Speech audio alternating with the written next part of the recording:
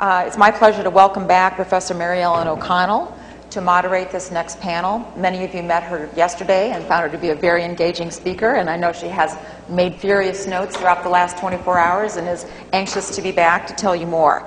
I'll just briefly reintroduce her for those of you who weren't here yesterday. She's the Robert and Marion Short Professor of Law at the University of Notre Dame Law School, where she teaches contracts and international law. She's a prolific author. She's written a host of articles that I will not list for you today, but her vita is available online if you'd like to pursue it there. I do want to mention, though, that she just came out with a book of her own titled The Power and Purpose of International Law. Some of you, I hope, had the honor of purchasing that and asking Professor O'Connell to personally sign it. If you haven't been able to do that, I highly recommend it. She's our moderator today, and with her are Professor Philippe Sands, who's a professor of law at the University College of London. Some of you who were here yesterday enjoyed his remarks at that time. He also directs the Center on International Courts and Tribunals for the University College of London. He also directs the Project on International Courts and Tribunals. Next, we have Noah Weisbord, Professor Noah Weisbord, who also was with us yesterday. He's currently a visiting assistant professor of law at Duke University School of Law.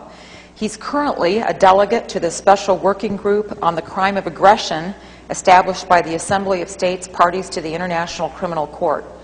And finally, to my far left, your far right, Dr. Robert F. Turner, who co-founded the Center for National Security Law at the University of Virginia School of Law, and he currently serves as its associate director.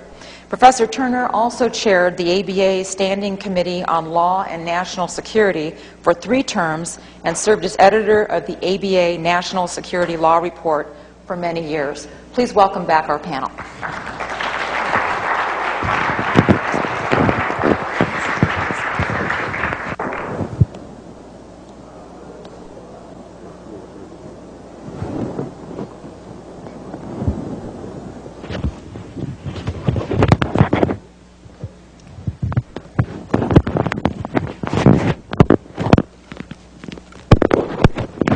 For as many questions as I've been getting recently about closing Guantanamo Bay, I think I've had far more questions about the topic we're about to take up, and that is who within the United States government might be held accountable for violations of international law, in particular war crimes and human rights violations. And that's the topic of our discussion for this afternoon. I understand why our organizers saved this topic to the sleepy hour of the afternoon. I think it's one that is incredibly compelling, one that is going to be very much on the mind of top officials of the new Barack Obama administration. We have a wonderful panel. We want to go right to them. What they've agreed to do is no more than 10 minutes to just set out their basic position on this question, who might be held accountable and under what law and where. And then, to the extent that they have not picked up some of the interesting and compelling questions that the students have forwarded to us, I've selected some of those that I may put to them if need be, and then we'd like to have a really good period of time for questions and answers from all of you, because I'm sure what they will say in their remarks and what you have on your minds right now will lead to a lively discussion. So that's all I have to say, and we'll hear first from Professor Sands.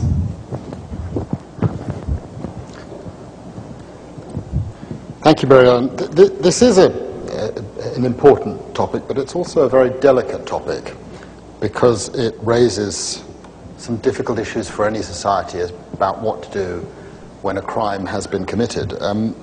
It's important just to put things slightly in context here. Firstly, let's be clear about what we're talking about, and speaking from my own perspective, and it's been very useful to have some sidebar conversations, people. We're not talking here, I believe, about widespread and systematic acts of torture. There have been acts of torture.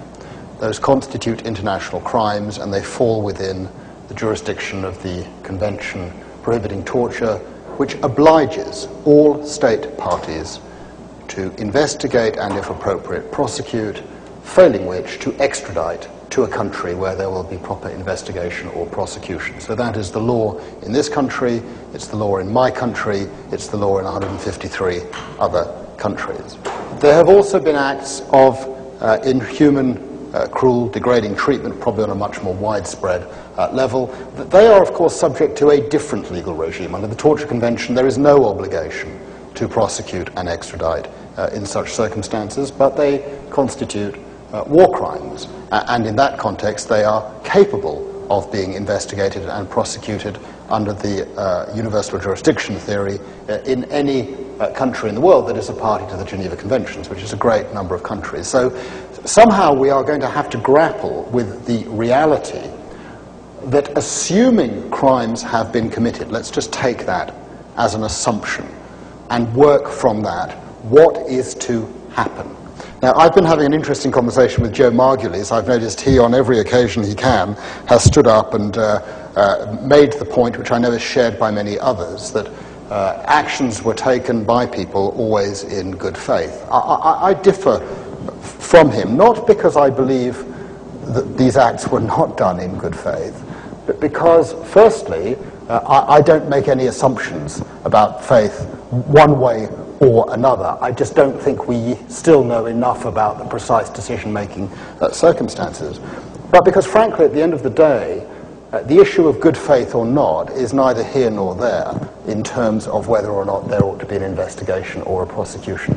You cannot ever torture someone in good faith. It becomes a sentencing issue, not an issue as to whether or not to investigate or prosecute. So I think that whole issue needs to be put entirely on one side and put oneself in the position of a investigating or prosecuting judge who is faced with facts which raise the question, what do I do? And of course this is a real issue that the next administration is going to have to grapple with. And whenever I've been asked the question, should there be investigations or prosecutions in this country, I've sort of dodged the issue. I've dodged the issue partly because I'm an outsider, and I feel before the Congress of this country I ought to respectfully limit myself to the things that I know, and limit myself in particular to the view in that context, let's establish the facts. Once the facts are established, it will be for others in appropriate positions of authority to decide what to do. But let me put all of this conversation into a broader global context, because it's the missing part of the debate very often in this country.